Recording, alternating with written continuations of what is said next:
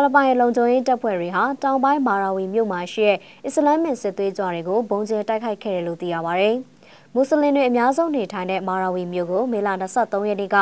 IS သစ္စာခံတနက်သမားတွေဝင်ရောက်စီးခဲ့ပြီးနောက်သမ္မတဒူတာတေကနိုင်ငံတောင်ပိုင်းမှာမာရှယ်လောထုတ်ပြန်ခဲ့ရပါတယ်။မြို့ထဲမှာတနက်သမား340လောက်ပဲကျန်တော့တယ်ဆိုပေမဲ့သူတို့ကလမ်းတွေမှာဘုံထောင်ပြီးဒဇာကန်တွေကိုဖမ်းခေါ်ထားတဲ့အတွက်ပဋိပက္ခတွေပြီးဆုံးဖို့အတော်လေးခက်ခဲတယ်လို့အာဏာပိုင်တွေကပြောပါရယ် AFP သတင်းတောက်တအူးကတော့တနေ့လုံးပြစ်ခတ်တမ်းတွေကိုအဆက်မပြတ်ကြားနေရတယ်လို့ဆိုပြီးစစ်တပ်ကတော့လူနေရက်ကွက်တွေကိုဘုံကျဲထားတယ်လို့ပြောပါရယ်လူဦးရေ2သိန်းရှိတဲ့မာရာဝီမြို့ဟာမနီလာတောင်ဘက်ကီလိုမီတာ800ခန့်အကွာမှာရှိပြီးမြို့ကန်အများစုကတော့ထွက်ပြေးသွားကြပြီလို့သိရပါဗျ။ဒါအပြင်မြို့ထဲမှာဘုံကျဲမှုတွေပြစ်ခတ်မှုတွေဖြစ်နေတဲ့အတွက်ကြန့်ရှိနေသေးတဲ့မြို့ကန်တွေကိုလည်းထွက်သွားကြဖို့စစ်တပ်အရာရှိတအုပ်ကသတိပေးထားတယ်လို့ဆိုပါရယ်။အဘူဇေယက်စစ်သွေးကြွအဖွဲ့ရဲ့ခေါင်းဆောင်လည်းဖြစ်ဖိလစ်ပိုင် IS အဖွဲ့ရဲ့ခေါင်းဆောင်လည်းဖြစ်တဲ့အစ္စနီလွန်ဟာပီလွန်ပုံနေတယ်လို့ယူဆရတဲ့မာရာဝီမြို့ကအိမ်တအိမ်ကိုလုံခြုံရေးတပ်ဖွဲ့ဝင်တွေဝင်စီးပြီးနောက်ပိုင်းမေလ23ရက်နေ့မှာတိုက်ပွဲစတင်ခဲ့တာဖြစ်ပါတယ်။တနက်သမားတွေဟာမာရာဝီမြို့ကခရစ်ယာန်ဘုရားကျောင်းတစ်ခုကိုလည်းဝင်စီးခဲ့ပြီး